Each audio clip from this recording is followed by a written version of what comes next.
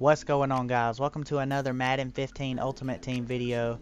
I'm going to be using a screenshot of a set that I previously used in another Madden 15 Ultimate Team video. This is the third one of the day, by the way, so if you missed the other two, feel free to go check them out. You're going to notice there's points in the top right corner. There's 200 points sitting there, and I did not address this in the other two videos.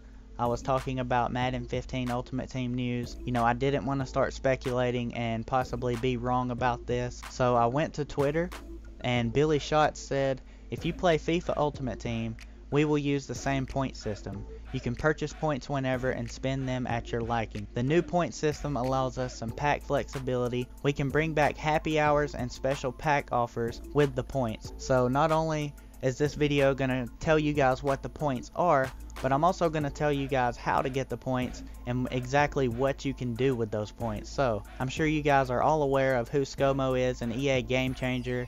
He said you can buy packs with coins and points, and he told me that points will never expire. They're always going to be there.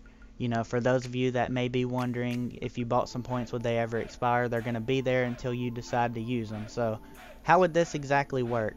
If it's going to be exactly like FIFA Ultimate Team, like Billy said, there's going to be a section in the game, possibly a store section, where you go to purchase these points with MSP or PSN, and you know, it's just the same process such as buying packs and bundles. And I'm sure there's also going to be an option to purchase points with a credit card or a debit card, so that's going to be available. But once again, guys, the Madden Ultimate Team points are coming. How do you guys feel about them? Personally, I've never played FIFA Ultimate Team, so I was brand new to the whole point system. But in conclusion, guys, points are strictly to buy packs with. At least that's what I've been told.